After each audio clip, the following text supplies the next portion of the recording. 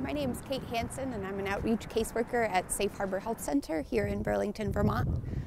We're a homeless healthcare program, and part of my job is coming out to campsites and reaching out to folks who might be in need of services.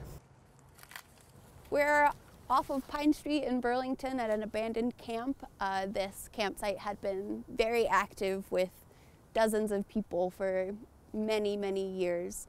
For as long as I've had my role at Safe Harbor Health Center. This is pretty typical of abandoned camps. Folks will leave tarps, tents, sleeping bags, that sort of thing. I know that a lot of people down here had been clients of Safe Harbors, mostly individuals, adults with disabilities, and some of our most vulnerable community members. For a lot of the clients that we serve at Safe Harbor, life is really difficult. People are exposed to the elements. People do the best that they can to be well equipped. We do provide some material to help people do that.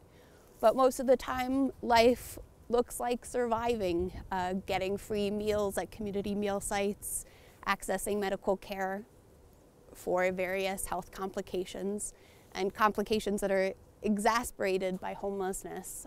Life is, for a lot of the folks here at these sites, is surviving and just trying to get through to the next day.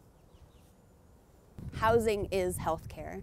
If you don't have housing, you can't really work on any of the other things in your life. So integrating this housing piece into healthcare and into all sorts of, just looking at the person as a whole person and serving the person as a whole person, housing has to be a part of that.